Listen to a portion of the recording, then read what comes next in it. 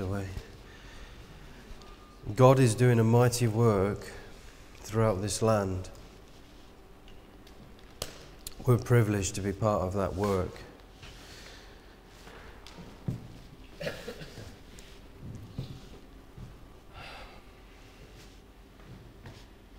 I've said it before, but it's no coincidence that we have got connected up. It's no coincidence that Jason and Ali met. It's no coincidence that Jen spoke to Gary and we contacted. There's something of the Spirit in all of this, and a move of God. But it's a remnant, which sounds really, on the one hand, exciting, but on the other hand, maybe a bit arrogant. When I came out the Jehovah's Witnesses, I never wanted to go back into a dogmatic way of acting. You know, I'm right, they're wrong. There is a wide diversity in the body of Messiah, but there's a lot, unfortunately, a lot of darkness. There's a lot of things that shouldn't be there. I was asked a little while about why I say I don't believe it's an I say I, and I apologise for that. But why we're here and why we felt moved to meet regularly, why we meet in homes. And that bugged me for a little while. It's been bugging me for a couple of months, whether or not this is simply human endeavour or an ego or an individual wanting to do things and not listening to God. So that's really weighed heavy on me. And it was at Moriel, really. It's been building for a while, but a dear sister told me to rest in the Lord, and I believe I've done that. In fact, it's been confirmed. Nadine had a word. And as usual, as it happens, it all connects. It's no coincidence. The Lord works like that within the body, especially within tight-knit family relationships, where you can't get that in a gathering of 100 or 200 or 300. It's there that God can really begin to move and work. Just very briefly, what Nadine saw, I think relates to us all, not just me, and that was a shed or a shack, dark inside, but she saw a pair of hands, and these hands, on the window ledge, there was plants. That's right, plant pots, and these hands were sort of examining these plant pots. We chose one particular plant pot and took a seed and popped the seed in this plant pot. And then put a bag over the plant pot, tied it up. And outside it was lashing with rain and it was adverse weather. But inside, with these hands and this seed and this nurturing, it began to grow. And there was a mixing of soils, wasn't there? The hands were taking not just any old soil, but the right mixture, putting it together and popping it in this pot with the seed. From there, you saw the plant was planted out, wasn't it, into a green, open field and grew into a great cedar. And for me, the connection was that I was under that cedar. But I believe that God wants us all under the cedar. And when it comes to the soil, there's various soils. Jesus even pointed that out. Various places the seed gets set. If you want to grow, if we want to grow, then we need the Lord Jesus to take the soils and the nutrients from the right places for us to grow. And sadly, within the body of Messiah, there's not many places you can go and grow. Now that may sound harsh. I'll leave that with you.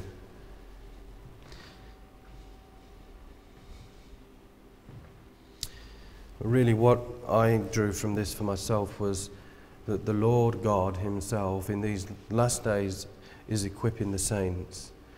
And for those who are listening and wanting to grow and be equipped, and be equipped for what? For what is coming. And it was, again at Moriel, that I felt that the reason we're meeting, the preparation that the Lord is already doing, there's streams throughout this country, throughout America, where God is drawing people. This is his preparation. As Jacob put it, people were there for us when we came out, and we need to be there for when others come out. And when I say that, I don't just mean converts from atheism, or I'm on about the church. I'm on about those who have outgrown where they are, or even certain ones have been poisoned, yeah, and they need to get out to grow. The time is coming where every denomination in this country will have to submit to a certain ethic that the government pushes on them, a certain way, a certain can't preach that, can preach that, can't do this, can't do that. If you want to use the Bible, you're going to get persecuted from everyone, even within the body. I had it this last week, discussing with an actual teacher, a college lecturer, arguing that universalism is an okay doctrine. And you'll see as I go through this, I'm not going to be too long on this because Sean's got his to do, but there's I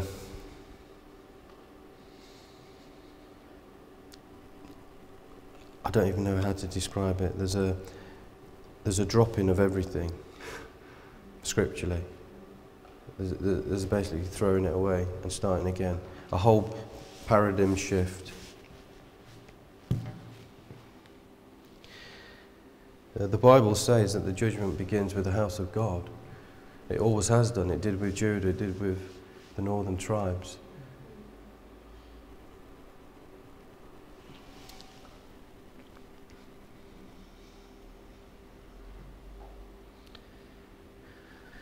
If we've got a mic, pass it to Steph.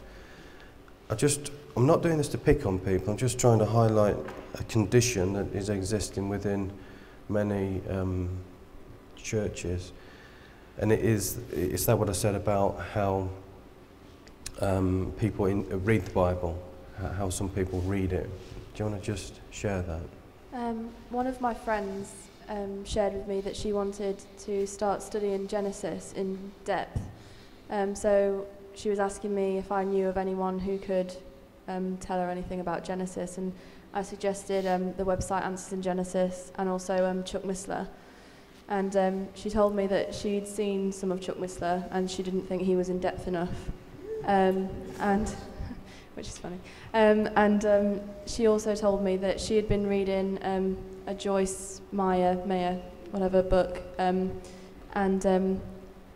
something along the lines of she'd been reading it more than the Bible and it was really making sense to her, and I should read that instead of listening to Chuck Missler, and maybe I would be more spiritually awake or something like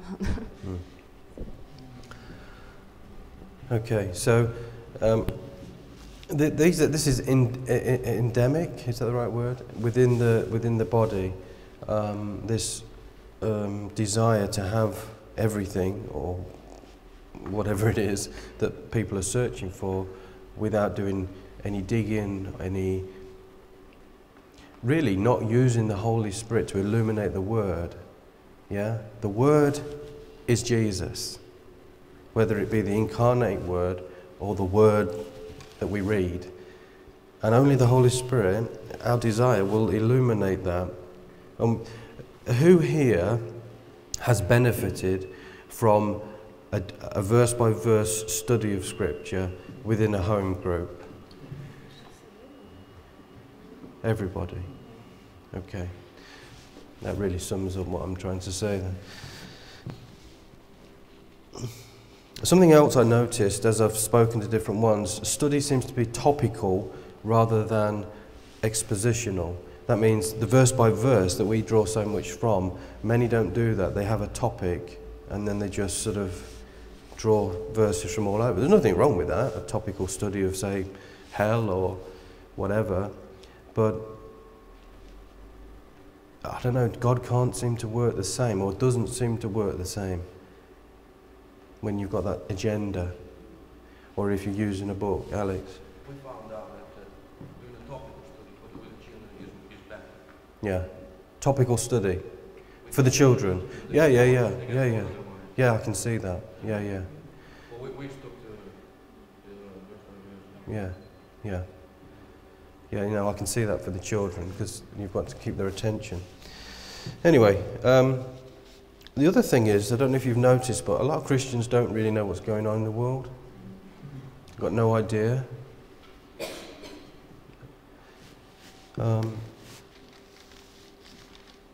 I picked, or Ali got us a newspaper. I'm not going to read it to you because it's full of junk, but just flicking through, by the time I get to page 8, binned anti-litter poster that was an insult to Muslims. A whole article on how Muslims were playing up over it. People can't see it, but there's a whole change in the fabric of our society. There's a spiritual thing going on. People can't see it. They can't see what's going on. Whether it's Islamic, whether it's within the body of Messiah, it's like they're blind. I think the media as well is part and parcel of this, method of Satan to just keep everybody happy, like the Romans did with the Colosseum. Keep everyone happy. Pretend it's not happening. Put your TV on, Christmas, blah, blah, blah. How much do you see about Israel or the Middle East? Everything that's brewing, everything that's on its way, the darkness. Anyway, that's my little rant. Oh yeah, just share this with you. Chuck Missler brought this out, and I'll have to get on, but debt, national debt. Does anybody understand what a trillion is? What? Trillion. Chuck put it like this in regard to seconds. How long in days would you say 1 million seconds is?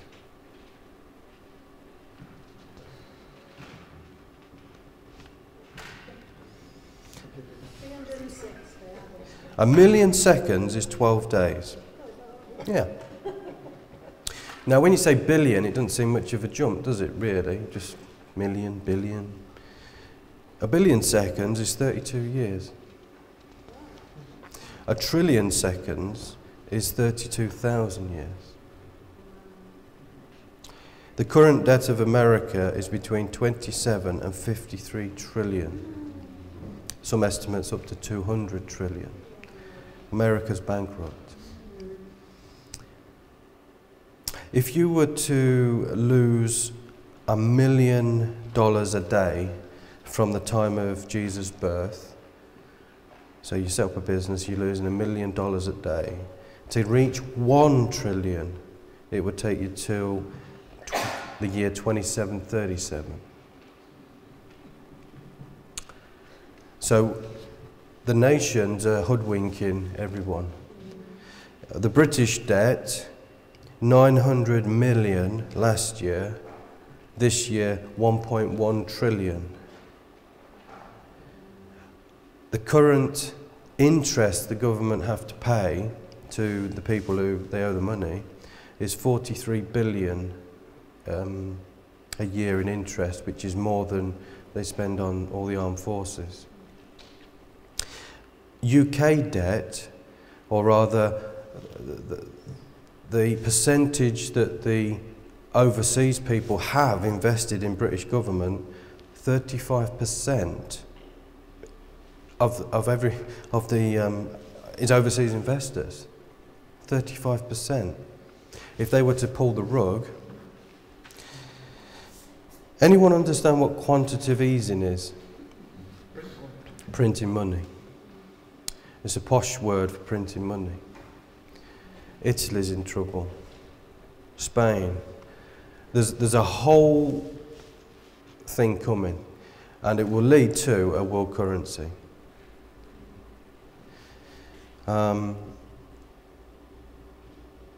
Chuck mentioned the Weimar Republic in Germany before the Second World War. In 1920, you would go to the baker's and it would cost you 1 mark for a bread loaf. In 1923, it would cost you 726 million marks for a bread loaf. And that's what happens when you print money, quantitative easing. And that's what's coming to America. As soon as they lose the dollar, as soon as the dollar becomes obsolete, then everything's going to come crashing down. Can you see how the Antichrist is being set up? Yeah? He's on his way. And the way that they create money, I'll just say this because I just thought it was interesting. Have you heard of gilt-edged security? Yes, so Bill knows. Basically, paper bonds are produced, and the idea is that they're absolutely secure, and then they're actually auctioned off with a fixed interest, and that's how the government raises its money, through this producing of bonds. The IMF says that if the bonds fail, then Britain will need a bailout. Have you ever noticed on the markets there's lots of asking for gold all the time? Do you know the value of gold? In 2001, gold was $252 an ounce. In 2011, gold is $1,500 an ounce. People are shifting where they're investing. Gold. They're losing their confidence in the dollar. So, anyway, the bottom line of this, for us, is that this is a spiritual thing. That there's a moral free fall in the West. You know, the greed of people. I'll admit I was the same. You know, credit cards and all the rest of it. But the whole thing behind it is spiritual. And then on top of that, you've got this drumming down of truth and drumming down of even education, you know. Revisionism I've written down here. Anyway, the point is, how does this affect Christians and how does it affect Christianity? Keep me on the time because I don't want to use up Sean's time. Forgive me if you've seen all this before, but for those who haven't, when we come to the scriptures, you'll find within the Christian community a whole array of views when it comes to the Bible, how you interpret the Bible. And just very, very simply, that red line represents where you are, either on the right with a high view of Scripture, that means you just believe it is the Word of God, or on the left a very low view where you don't. Now for us who have a high view, it's difficult to believe that a Christian would have a low view, but you find it's more common than you think. So if you have a low view, you become very critical of the Bible. It hasn't that much relevance. Whereas if you have a high view, when you read it, you see it very literally, which is why we see things in the world happening, and we just read the Bible and we read the newspapers and we say, we can see it. The poor old liberal can't see it because he's tossed most of the Bible out. So, higher criticism of the Bible leads to skepticism. I've seen this even in a particular friend recently. Whereas a high view of Scripture leads to a real assurance. Did you feel that assurance when we were praying with Jason and Ali? A real powerful work of God. If you have a low view of Scripture, it's very subjective. So you can't pin anything down. The whole thing's like a jelly moving around, and you can't be sure of anything. Whereas with a high view of Scripture, you can be sure. You can build your faith on something that's solid. A liberal view will lead to amillennialism, which is where you don't believe that Jesus is going to set up a millennial kingdom. Whereas we are either, a premillennial view, whether that's pre-trib or post or mid. Amillennialism leads to supersessionism, which is what Stephen Sizer was, if you watch the debate. Whereas if you have a high view of Scripture, you will see Israel as part of God's plan. Supersessionism leads to a very political Christianity, a social gospel, where Jesus isn't coming back, so we need to get sorted out and, make everybody Christian or get on with each other. Whereas if you have a high view of Scripture, then the eschatology, that is the view of an end time, and all the sequences leading to the return of Christ are really, really solid and important.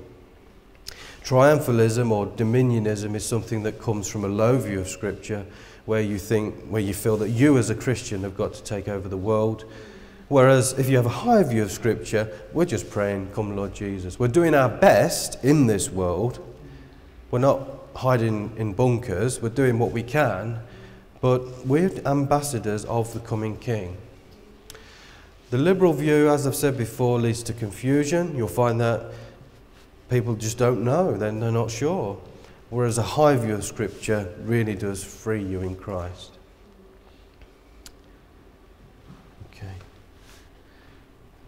Okay. Experience and spirit. These are the two things that seem to get really confused. On the liberal side, you tend to find that it's more experiential. The spirit is really emphasised.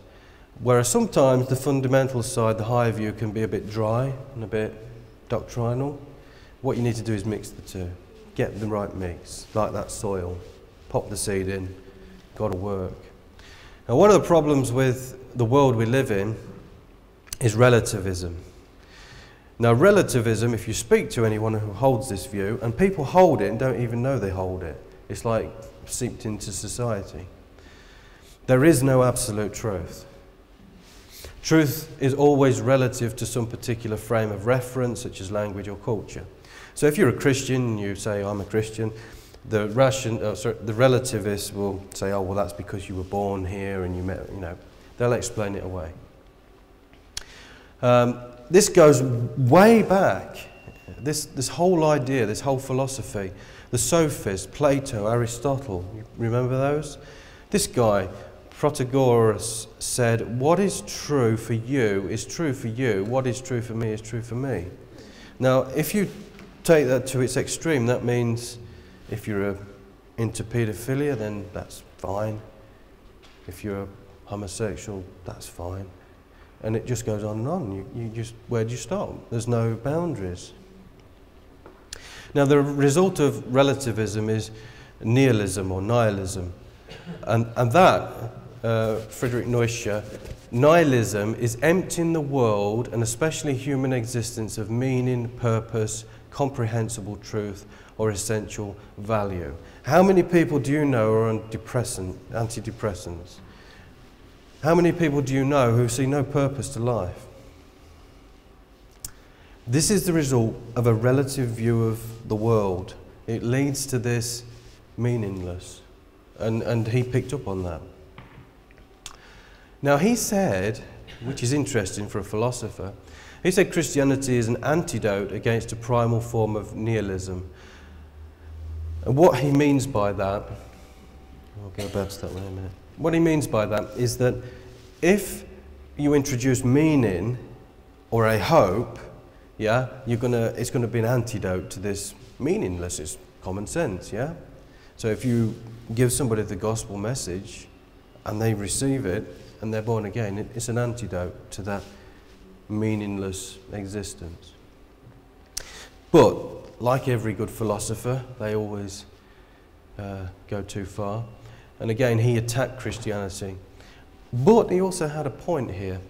He said, in its drive towards truth, Christianity eventually finds itself to be a construct which leads to its own disillusion. What it means is that in the end, this drive for truth and sharing of truth, you go beyond truth and you end up back where you started. I believe that could be well happening within the body of Christ now. So disillusion leads beyond to skepticism, to a distrust of all meaning. You end up with a cycle that goes right the way back. Is anyone lost yet?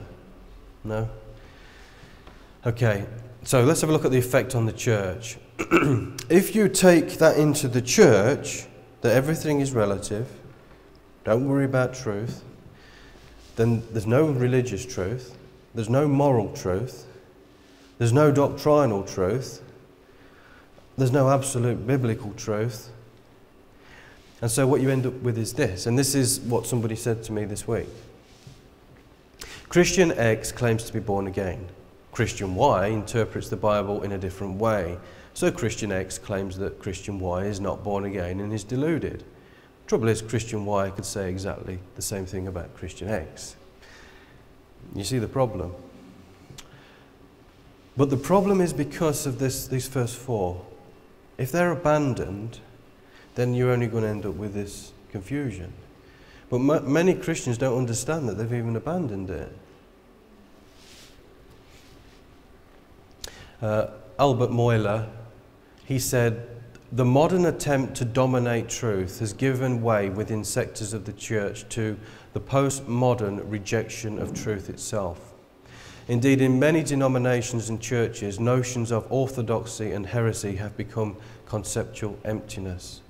The boundaries have vanished. The very possibility of heresy is dismissed in many circles within mainline Protestantism, and many evangelicals seem to have no better grasp of the moral imperative to honour the truth and to oppose error. Anyone feel that that is pretty accurate?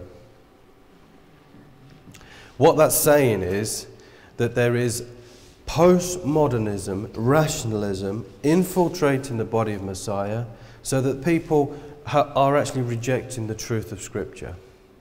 And so that leads to this vagueness, this emptiness, there's no boundaries, and there's no reason to even stand up and say, be counted for truth, because there is no truth. Just believe Jesus. That's it. He goes on to say, an aversion to doctrinal Christianity has been growing for several decades, along with an increasing intolerance for doctrinal and confessional accountability.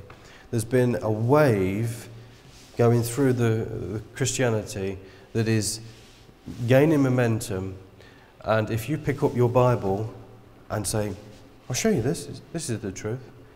Sorry, there is no truth. That's what's happening. In the name of a paradigm shift, the claim to objective truth has itself been forfeited by some evangelicals. You've heard of the emergent church. Anybody not? There's a whole movement. It's called the emergent church. And it's a paradigm shift from traditional, authentic orthodoxy and Christianity. This is how I think it might work. And this is just my opinion. If we go down here, we have no truth, okay? You have no meaning in your life. You're lost. You search for truth. You might search for a long time. Eventually you come to Christian truth. The Christian truth sets you free. You're born again. And then you begin to drift beyond truth. Why would you drift beyond truth? Because truth itself has not been maintained, not been protected, not been stood up for. So you drift beyond truth, and in the end, you're back to no truth. And if you've ever met a Christian who is in that, he is very bitter, very angry, because he feels like he's been hoodwinked. But really, he's just gone beyond truth. There are absolutes in Scripture. Jesus was absolutely born of a virgin. Jesus absolutely did die on a cross. Jesus did absolutely rise from the dead. Any of these doctrines that are attacked and you end up with, no, he didn't, then you're on that road to no truth. So, no truth. A quote from Albert Moyler again. An attitude of indifference, whether based in postmodern deconstructionist theory or simple epistemological, that's knowledge, apathy, is a scandal to the gospel and a looming threat to the church. In simple terms, postmodernism deconstructs everything, turns it into a mush, a confusion. And so the search for knowledge is abandoned because there is none. And that leads to this apathy within the church. And this is a threat to the very gospel itself. He goes on, virtually no doctrinal essential has been left untouched. No truth left intact, no creed or confession defended against compromise. Increasingly, in the name of pluralism, tolerance, inclusivity, sensitivity, all that is solid appears indeed to melt into air. And, this pluralism within churches, tolerance for everybody, inclusivity, you see it everywhere. There's no absolutes. And so, if there's no absolutes, there's no doctrinal truth. Where's it going? Emergent church I've mentioned. This is a quote from Peter Rollins, How Not to Speak of God. Okay? The emerging church is able to leave aside the need for clarity. This is what you're dealing with. And open the way for us to accept the fact that what is important is that we are embraced by the beloved rather than finding agreement concerning how we ought to understand this beloved. So you see the shift is from no need to search for anything. You don't need to understand or have a solid doctrinal belief. It's all cotton wool, isn't it? It's like, anyway. So, there's nothing new under the sun, because this is how it's always been. When that serpent went to Eve, did God actually say that? You shall not eat from the tree. There's always this question of, did he really say that? Is there really truth? So without absolute truth, truth can either be added or subtracted from. And I've said already, the first casualty is scriptural authority, scriptural truth. So there is within the body of Messiah, sadly, a weaning off the word. You'll go to I think Jason's been to lots of different churches, and I think he's found this, that the word itself is no longer prominent, no longer put at the front. It might be a discussion on how to help people, raise funds for something in Africa, all good things, but actually what's happening is this weaning off the word. Now the Bible's clear, it says, for everyone who lives on milk is unskilled in the word of righteousness since he is a child. We're encouraged in Scripture to go beyond the milk, to keep growing. Satan's objective, remove biblical truth from Christianity.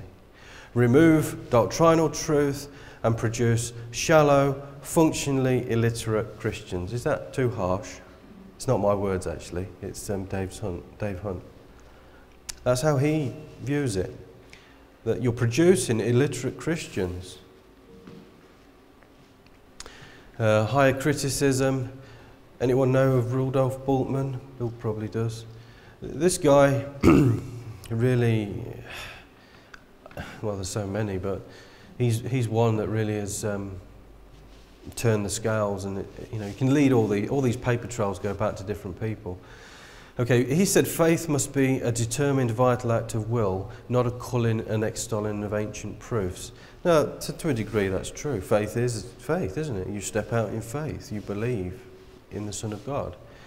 But you can't just throw out the rest, which is what he used to teach. In fact, he spent his whole life deconstructing the Bible. If you read one of his books, he ends up with nothing. Jesus is, he might be there, he might not be there. So what this leads to, and this is what Bultmann really pushed, is that faith is experiential. It's not about knowledge, it's not about your head, it's not about learning, it's not about the Bible, it's about experience. Problem is, you can experience things that are not God. How do you know which is which? Unless you have a plumb line of Scripture to know. So for Bultmann and his adherents, doctrine becomes meaningless. But what did Paul tell Timothy? What did he warn Timothy? Preach the word of God, the gospel.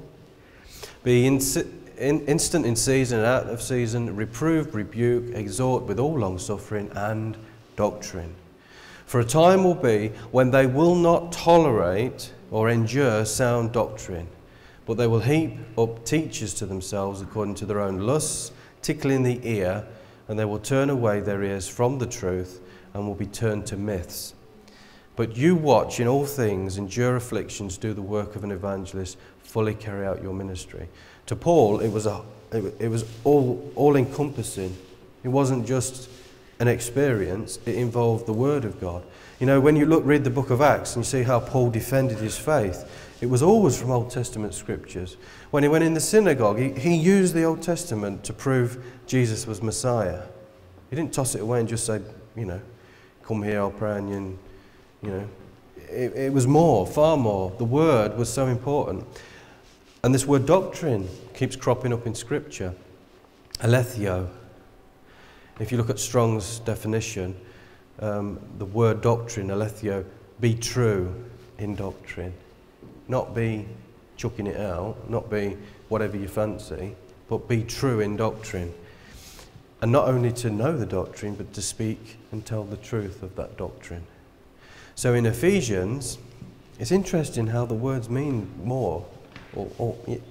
Rather, speaking the truth, alethio, in love, we are to grow up in every way into him who is the head, into Christ. Speaking the truth. It's been translated truth, but actually it's alethio that in other places is translated doctrine. Rather, speaking the doctrine in love. Something else that is affecting the church, and which is what Steph was on about, it's called reader response.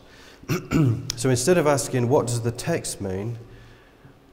Critics began to ask, can it mean this or can it mean that? In other words, don't worry about what it meant when it was written, but what does it mean now to you? In other words, you lift it out of its setting.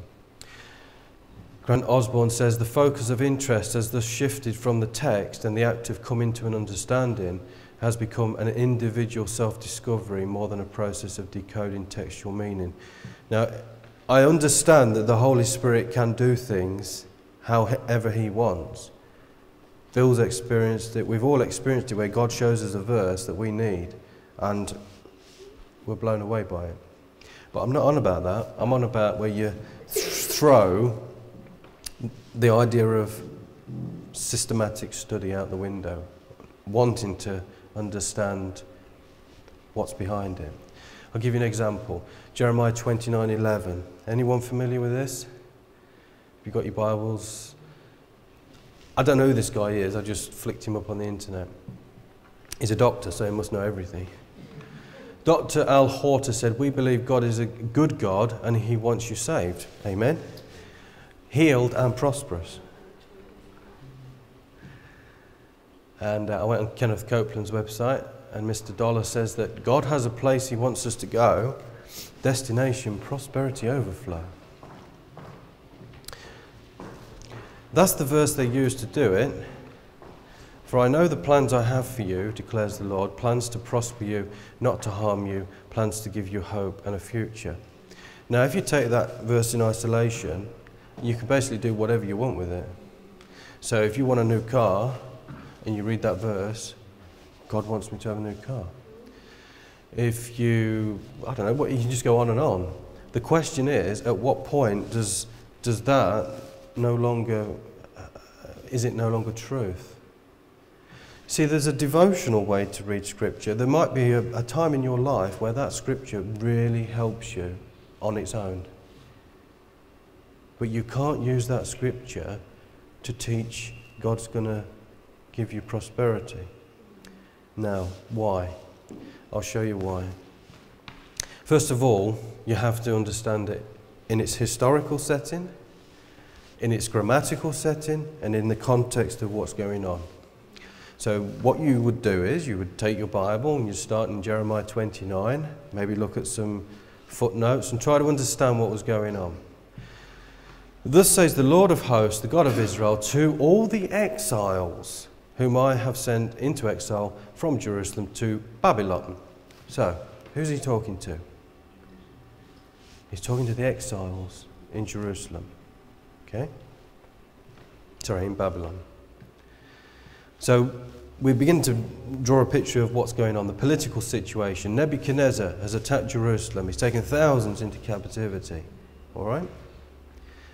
Jeremiah chapter 29, according to the scholars, is written 3 years into the 70-year captivity.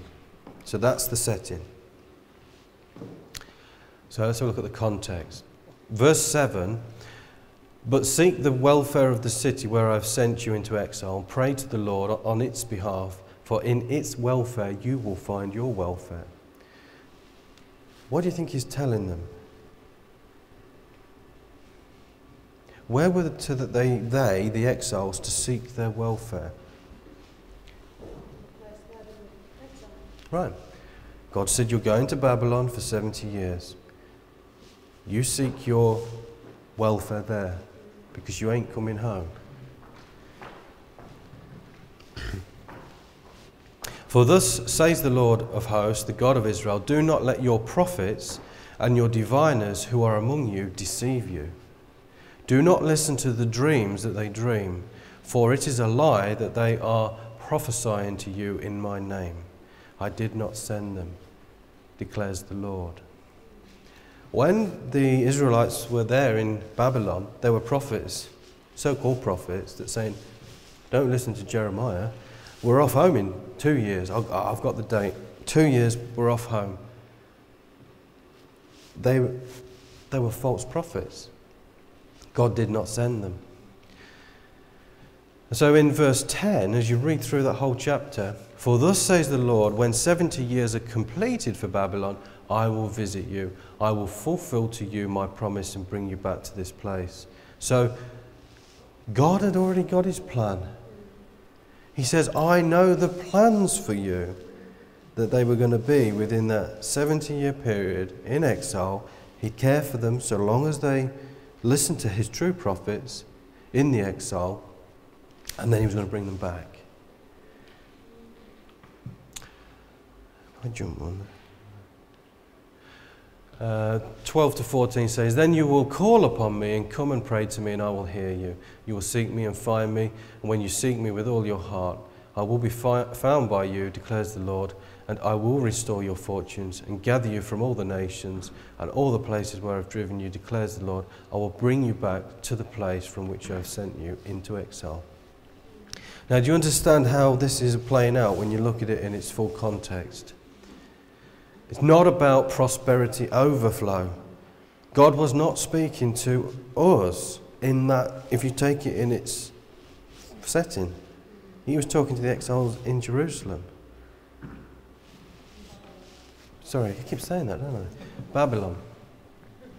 So when you look back at it, for I know the plans I have for you, declares the Lord, plans in the Hebrew, plans to shalom you, and not to harm you, plans to give you hope in the future. The NIV tries to expand on the word shalom, and so that's where you get this idea of prosperity, and then it's misinterpreted by certain people. But that's just because the translators wanted to get into the depth of shalom, and unfortunately it's been misused. So, shalom, the principle, is relational. Even in the midst of his own executed judgment, God comforts them with the predicted return and future blessings. That's what's really going on in the text. So how do we use that? Do we leave it in history? No, we can draw a principle. God sets the promise before us that while we are on earth, we are put to the test. Yeah? Just as they were. They were put to the test. So God refines us like gold before sending us into glory. And for me, that's far more moving, rewarding, within your heart than this endless chasing after prosperity. I didn't realise I'd put so much down, sorry. Textual autonomy, something else that we've already touched on. That's the idea that the text is actually lifted out of its own original meaning. That's what they've done to Jeremiah 29:11. Now, who do we blame? Who do you think? I shouldn't really apportion blame, but devil ultimately.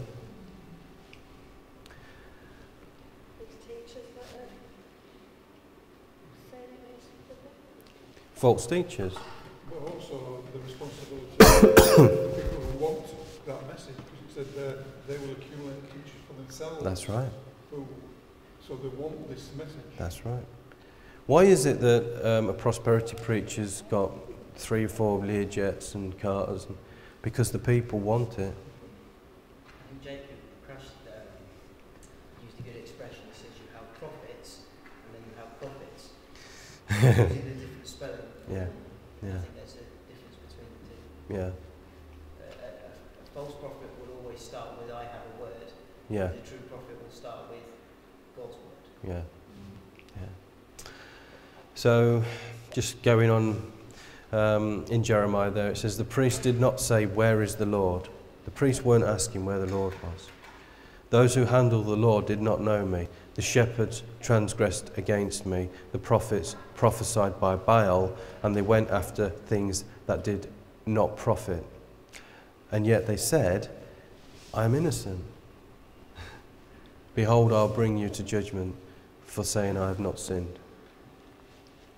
The priests, the people in charge, the shepherds, the prophets, it was all false. And they were still saying, I'm innocent. And yet God said, no, you come into judgment. So where is this leading? It's an interesting explanation I picked up from Chuck Missler. Wrath of abandonment. We know of God's wrath, don't we? We know what it speaks of in Revelation. We know how he pours his wrath out. But I've never seen it like this. An abandonment wrath, where he just literally abandons them to whatever they want. So Samson, Israel, Judah, in the end, when they stopped listening, he abandoned them. So when we look at Jeremiah's day, there's a paradigm of the last days. You'd have to look into that yourself to be sure that I'm not, telling you fibs. But there's eschatological patterns. There's patterns that we can draw from that bring us to a similar pattern in these days that we live. Now, I've said it before, Laodicea is the last church age that's mentioned in Revelation, but the problem is she doesn't know that she's Laodicea. But this is where we fit in, I believe. I believe this is what God is doing. There is a faithful remnant in Laodicea. They're zealous Christians, but they're going to be mocked. They're going to be scorned by lukewarm ones. If you're ready and willing, God's going to take us on, and we're going to be there ready for those who are going to come out of this lukewarmness. But the price to pay is that we will be mocked. Okay, so I'll hand over to Sean. Everyone all right for a bit? Yeah?